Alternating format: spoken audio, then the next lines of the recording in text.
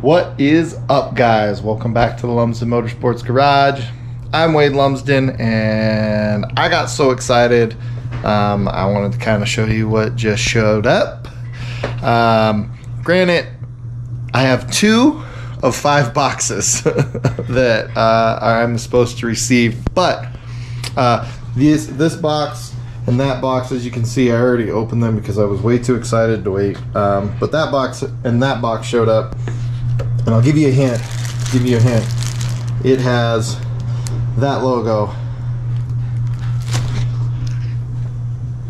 I'm super excited. So this will be the start of the video. The other 3 boxes haven't shown up yet, and I am hoping that they'll show up tomorrow. I'm going to give you an idea timeline wise.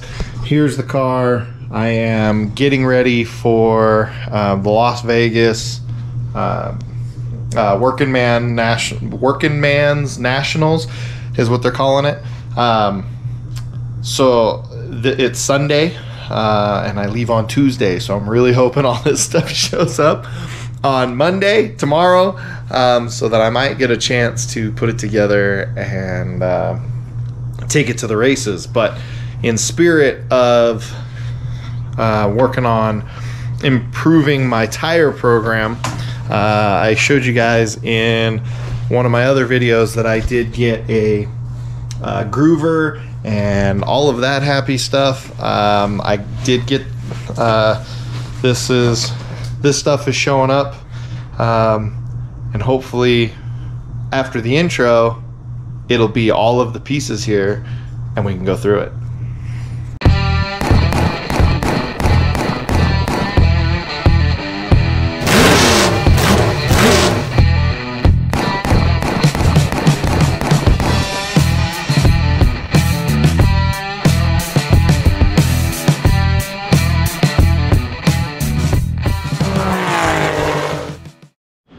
Okay, if you couldn't tell, I'm being really impatient, but I'm starting to take what I have out of the box.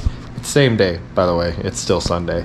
And I was just very curious as to what was inside it. Yeah. Anyways, it looks like the tool arm is here, the base is here, and the upright. And the wheels for it came all in one box. All came in this box. The thing in the other box is the easy tire dyno. We'll go over that later, but for now I'm gonna put this together. This isn't gonna be how do you put together a tire dyno or a tire demon, because there's a bunch of those videos out there. I'm just excited to improve my tire program, so I'll give you like stages as I'm going together with it, and then we'll talk about why I did what I did and all that other happy stuff. But I'm always saying that I'm a baller on a budget, and this is not necessarily the cheapest tire machine on the market, but I've been saving for about 4 years now, wanting to get a tire demon. I noticed that there's a lot of people out there that get other brands, and in many cases they go, at least at the brands that I was looking at, they end up going and upgrading to a tire demon, and they seem to be happier with them. But I'm not saying anything bad against any of the other tire machines and stuff that are out there. I looked at a lot of them. There's a lot of good value, a lot of good deals, and stuff like that. But like I said, I've been saving up for about 4 years, a little bit here, a little bit there, to be able to get a tire machine. And then lucky enough for me, you know, with Christmas just behind us and my birthday is actually coming up, my wonderful girlfriend, she actually made this happen and made this possible, and made it possible to get with all of the cool Gucci stuff that I got with it, and we'll go over all that stuff when it arrives. So I'm gonna put together what I have, which again looks like it's just the base and the upright where the pivot goes to with the motor and stuff. That's Brantler's. He's going to help me. Cooper's is going to help me too. But I'm going to go ahead and do that. Girlfriend's out of the house, so I'm building it in the living room since there's still a race car in the garage. I'm waiting on something to show up before I can continue on with the car out there. Again, this is mid-process of getting ready for Las Vegas, right? So, detour, squirrel. So I'm gonna go ahead and put together what I got.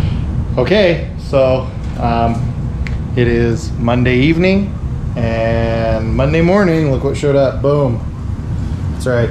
So these showed up just in time to be able to take them to Vegas to the Working Man Nationals. I'm pretty ecstatic. So I'm gonna finish putting this bad boy together, and maybe I'll get to take it with me, and I guess the dogs are gonna help. Yeah, I'm gonna take it with me. I mean, hey, comment below what you guys take to the track for tire prep and all that stuff, especially if you got the tire demon and all the Gucci stuff that goes with it. Do you take the wash tub with you? Do you take, I mean, what kind of stuff do you take to the track with you versus just leaving in your shop? So comment below. I'd be very curious. Again, this is my first time owning a tire machine, and we went all out and got everything that goes with it. So yeah, I'm not tire prep, not really a whole new world for me, but the machine and all the tools that come with it, that's definitely new and different for me. Something cool stuff that we got, some cool stuff that we got, and we'll go over that after we open boxes. Woo woo. Okay, so far got some swag. I'm gonna sport it. Tire Demon is in no way sponsoring me or anything like that. I just want to state that, even though I'm sporting the swag. I got some cool stickers and stuff too with the purchase, but everything out of the box, like I said, I got pretty much all of the Gucci stuff. Got the tire wrap arm attachment over there, and the tire dyno over still in the box there, but we'll get that out soon enough. So now I'm gonna assemble it. It looks like it's pretty self-explanatory, plus it came with some destructions, so can't be that hard, right? Time to build.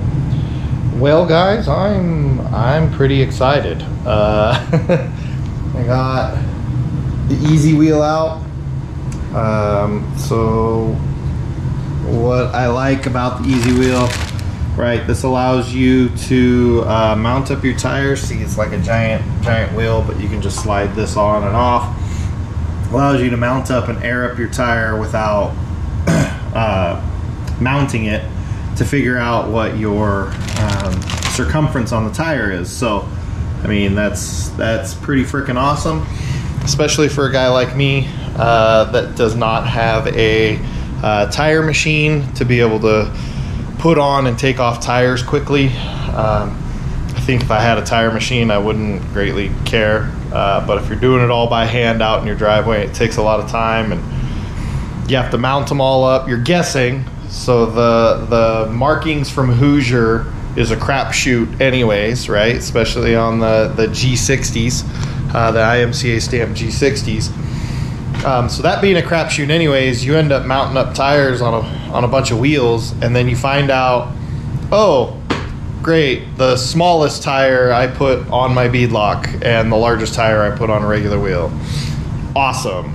Let me swap those. So then you're dismounting tires by hand again, and you just chance, messing up your bead, and you waste a lot of time, and you exhaust yourself, especially if you're at the racetrack in the middle of the desert in July or August, and yeah, it just gets pretty tired. So this is going to be phenomenal. It's going to allow me to figure all that stuff out. Plus, I believe you can do all your tire prep.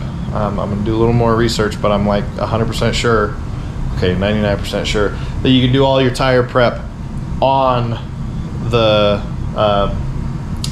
easy wheel before you even mount it onto a regular wheel anyway. So that's pretty awesome. I figured that was going to be a huge time saver for me, because when I'm doing tires, I absolutely hate mounting and dismounting tires over and over and over again when I don't have to, especially when I'm in a hurry at the racetrack. So got the machine all put together. I just slid the siper on the outside here. Normally it would be on this side of the shaft to be able to prep the tires. And then I got the rack for the plastic wrap, which there's two little caps here. I am guessing that since I was given that and two pins, that I need to drill that wherever I find it needs to be mounted once I get a tire on here, and you know, actually get it rotating so I can see what the heck, right? Where it needs to actually be, and then I can pin that in place, which will be awesome. Got some spare blades. These are different width plastics for the rollers that go in between the blades here for spacing, so I can space those out differently. This came all done like this already with nice rubber covers and ready to rock and roll. And of course I got the tub and the brush. Yeah, I'm pretty excited. Let me know if you've used any or all of this stuff before. I know I need to go through the adjustment process. This is just like a little set bolt. Once I find where it's gonna go, I'll tighten it up there. This is kind of a cool little handle, makes this super easy to roll around.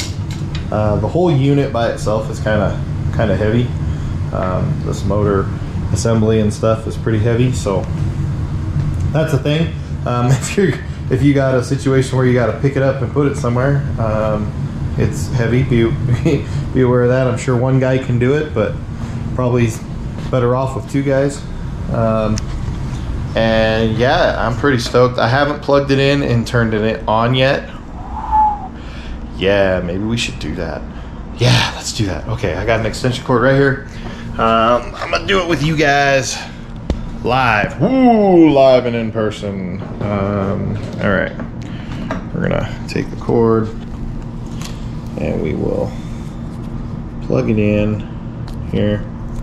I'm pretty excited about this. So, controls, slow, fast, on, off, left, right. So let's turn it to the right.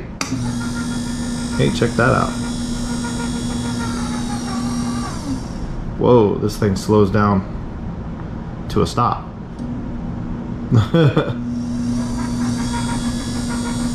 Pretty good. All right, cool. Off, switch directions, on. Nice. Nice.